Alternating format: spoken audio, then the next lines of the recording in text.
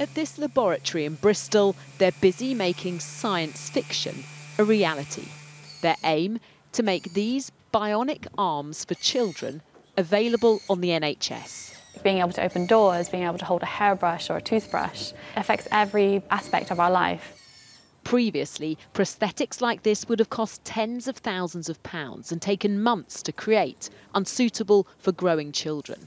But these custom-built, lightweight models are made quickly by 3D printers at a fraction of the cost. We wanted to create a bionic technology that was very advanced but also available democratically to the masses. We have created the most affordable multi-grip bionic hand, so it's at a price point that is affordable enough for NHS healthcare.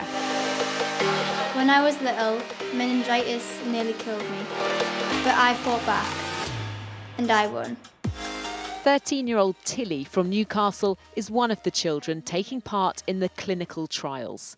There's sensors on the inside, and when I squeeze my muscles it closes it, and when I flex my muscles it opens it. Her 3D printed bionic arms have given her physical dexterity and much more.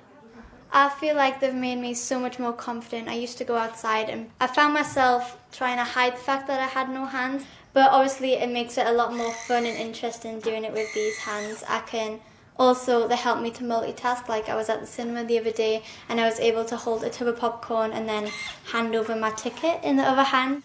The firm hopes this technology could be available for children on the NHS from as early as next year.